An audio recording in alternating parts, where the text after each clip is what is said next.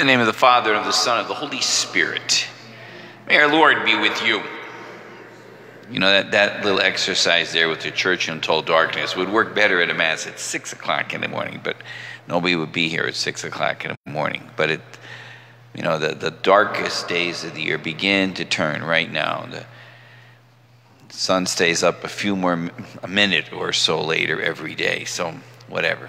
But you saw the streak of the sun shining through. It was perfect right there in the middle of the church. I wish those at home could see it. In any case, let us all call to mind our sins.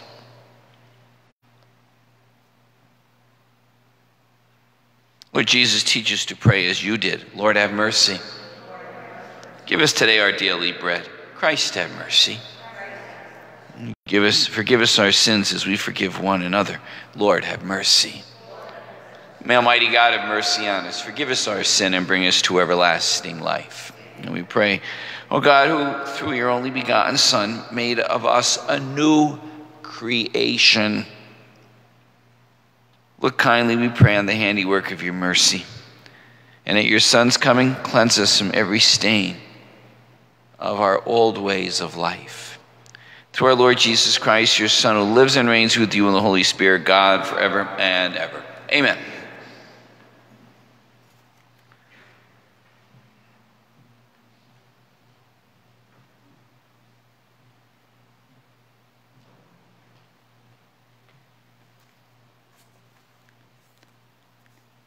A reading from the book of the prophet Zephaniah. Thus says the Lord, woe to the city, rebellious and polluted, to the tyrannical city. She hears no voice, accepts no correction. In the Lord she has not trusted. To her God she has not drawn near. For then I will change and purify the lips of the people, that they may all call upon the name of the Lord and serve him with one accord. From beyond the rivers of Ethiopia, and as far as the recesses of the north, they shall bring me offerings. On that day you need not be ashamed of all your deeds, your rebellious actions against me. For then I will remove from your midst the proud braggarts, and you shall no longer exalt yourself on my holy mountain. But I will leave as the remnant in your midst a people humble and lowly, who shall take refuge in the name of the Lord, the remnant of Israel. They shall do no wrong and speak no lies, nor shall there be found in their mouths a deceitful tongue. They shall pasture and couch their flocks with none to disturb them. The word of the Lord. Thanks be to God. The responsorial psalm. The Lord hears the cry of the poor. The Lord hears the cry of the poor. I will bless the Lord at all times. His praise shall be ever in my mouth. Let my soul glory in the Lord. The lowly will hear me and be glad. The Lord hears the cry of the poor. Look to him that you may be radiant with joy, that your faces may not blush with shame. When the poor man called out, the Lord heard, and from all his distress he saved him. The Lord hears the cry of the poor. The Lord confronts the evildoers to destroy remembrance of them from the earth. When the just cry out, the Lord hears them, and from all their distress he rescues them. The Lord hears the cry of the poor.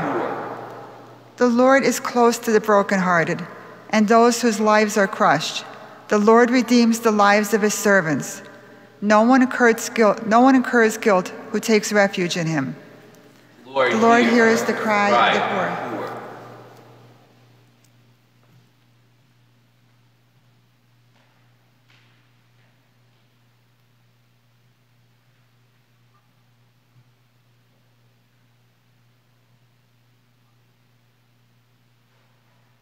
Alleluia, alleluia, alleluia, alleluia, alleluia, alleluia.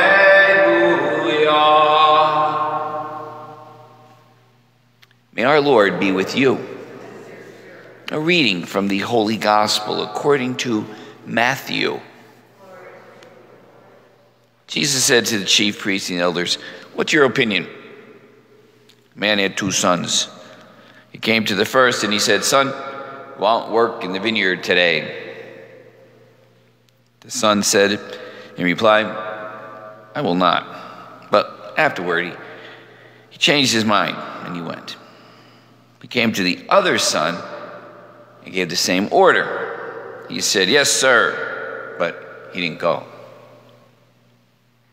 Which of the 2 did the father's will? They answered, "Well, the first." Jesus said to him, "Amen, I say to you, tax collectors and prostitutes are entering the kingdom of God before you. When John came to you in the way of righteousness, you did not believe him, but the tax collectors and the prostitutes did. Yet even when you saw that, you did not change your mind and believe in him." The gospel of the Lord.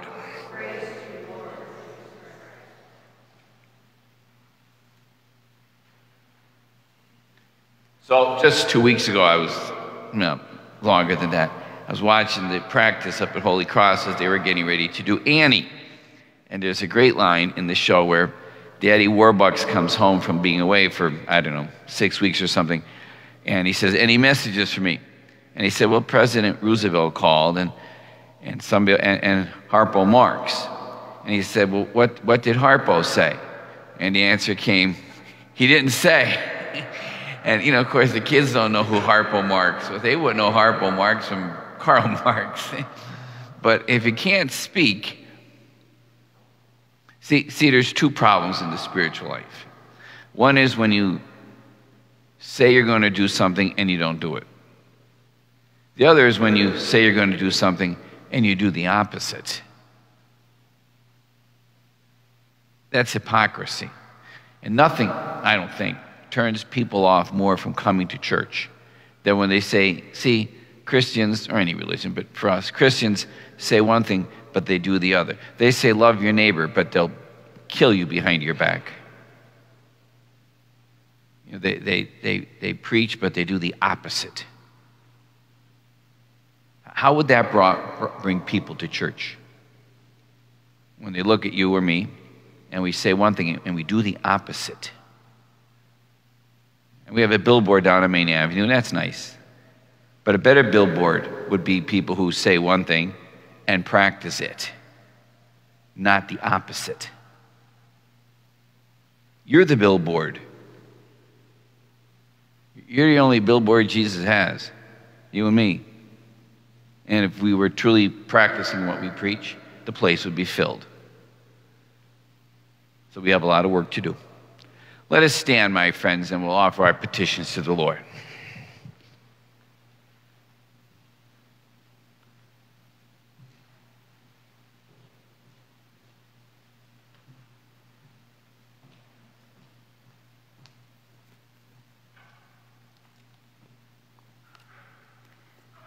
The response will be, "Lord, hear our prayer."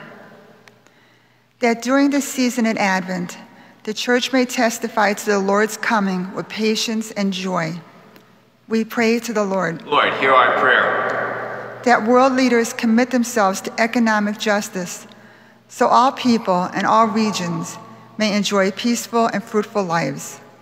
We pray to the Lord. Lord, hear our prayer. For the sick and their caregivers, we pray to the Lord. Lord, hear our prayer. For all of those who asked us to pray for them, we pray to the Lord. Lord, hear our prayer. For those who have died, especially Thomas Labucas, for whom this Mass is being offered, may they be at peace with God.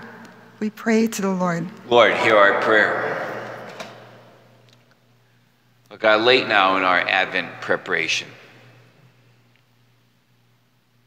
draw us ever closer to you, that our ears and our hearts may hear the word of God.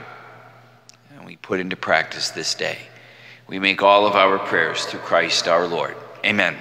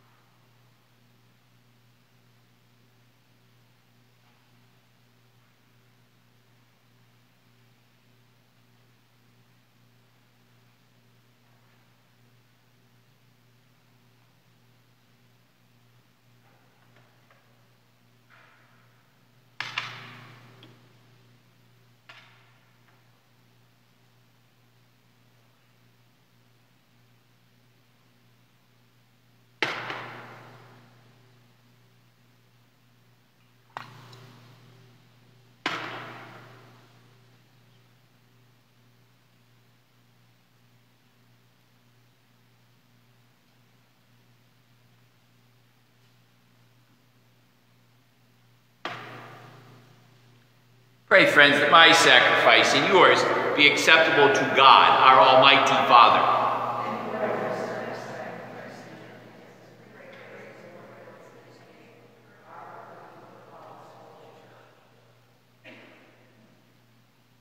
Please, Lord, with our humble prayers and offerings, since we have no merits to plead our cause, come, we pray, to our rescue with the protection of your mercy. We ask this through Christ our Lord. Amen. May the Lord be with you. Lift up your hearts. Let us give thanks to the Lord our God. It is truly right and just, our duty, our salvation, always and everywhere to give you thanks, Lord, Holy Father, Almighty and eternal God. For all the oracles of the prophets foretold him. The Virgin Mother longed for him with love beyond all telling. John the Baptist sang of his coming and proclaimed his presence when at last he came. It's by his gift that we already rejoice at the mystery of his nativity, that when he comes he may find us watchful in prayer, exultant in his praise. And so with angels, archangels, thrones, dominions, and all the powers of heaven, we praise you as we say, Holy, holy, holy, Lord God of hosts. Heaven and earth are full of your glory. Hosanna in the highest. Blessed is he who comes in the name of the Lord. Hosanna in the highest. You are indeed holy, O Lord, and the fount of all holiness. Make holy, therefore, these gifts, we pray, by sending down your Spirit upon them like the dewfall, that they may become for us the body and blood of our Lord Jesus Christ. At the time he was betrayed and entered willingly into his passion, he took bread, giving thanks, broke it, and gave it to his disciples, saying, "Take this, all of you, and eat of it. For this is my body, which will be given up for you."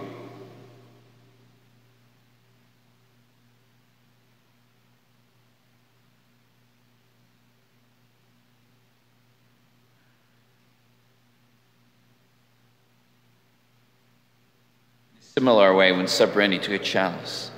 Once more giving thanks, he gave it to his disciples, saying, "Take this, all of you, and drink from it. For this is the chalice of my blood, blood of a new and eternal covenant, which will be poured out for you and for many for the forgiveness of sins. Do this in memory of me."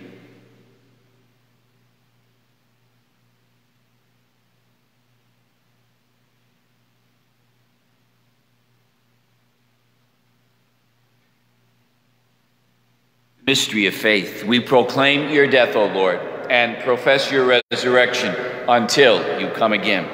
Therefore, as we celebrate the memorial of his death and resurrection, we offer you, Lord, the bread of life, the chalice of salvation, giving thanks that you've held us worthy to be in your presence and minister to you.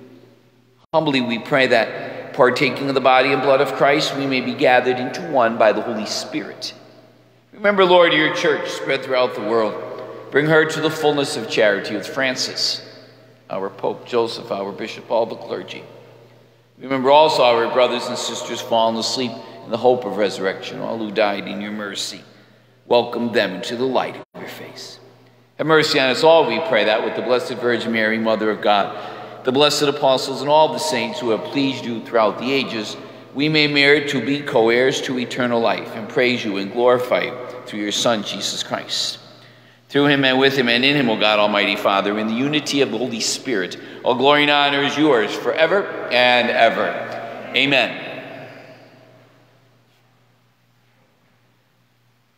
Together we pray, Our Father, who art in heaven, hallowed be thy name. Thy kingdom come, thy will be done, on earth as it is in heaven. Give us this day our daily bread, and forgive us our trespasses, as we forgive those who trespass against us. Lead us not into temptation, but deliver us from evil. Deliver us, Lord, we pray, from every evil. Graciously grant peace in our days, that by the help of your mercy, we may always be free from sin, safe from all distress, as we await the blessed hope, the coming of our Savior, Jesus Christ. For the kingdom, the power, and the glory are yours, now and forever. Lord Jesus Christ, who said to your apostles, "Peace I leave you, peace I give you," look not on our sins, but on the faith of your church. Graciously grant her peace and unity in accordance with your will, who live and reign forever and ever. Amen. Peace of the Lord be with you always. We share a sign of Christ's peace.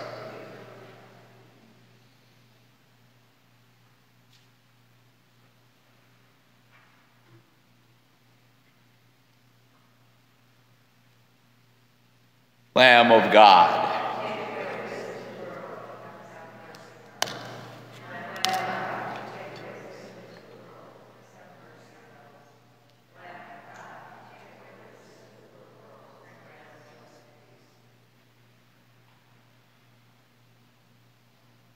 Behold the Lamb of God. Behold him who takes away the sins of the world. Blessed are those called to the supper of the Lamb. Lord, I am not worthy that you should enter under my roof. Only say the word, and my soul shall be healed.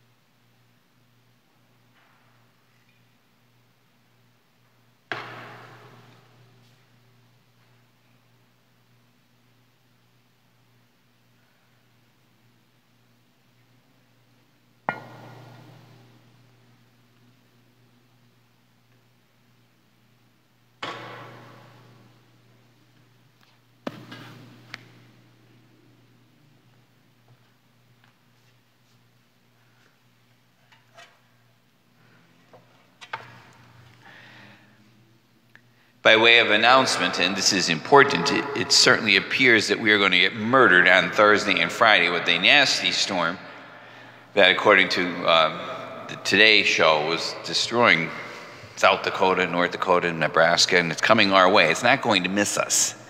I think we'll be okay tomorrow, but I'm sure on Thursday and Friday, there's a very good chance that the school district will certainly call off school.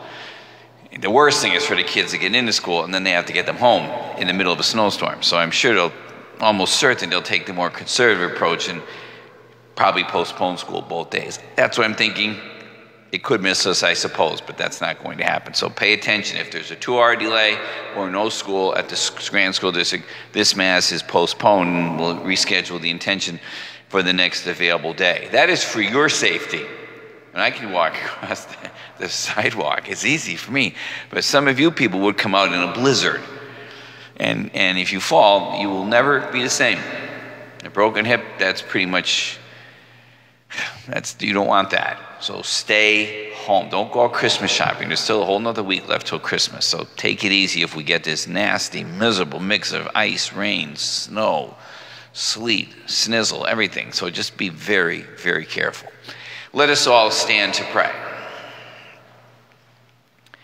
Replenished by the food of spiritual nourishment, we humbly beseech you, Lord, that through our partaking in this mystery, you may teach us to judge wisely the things of earth and hold firm to the things of heaven. We ask this through Christ our Lord. Lord, be with you. Mighty God bless us, our families, the Father, the Son, the Holy Spirit. Our liturgy ends, we go in peace, glorifying God with our lives. Thanks be to God.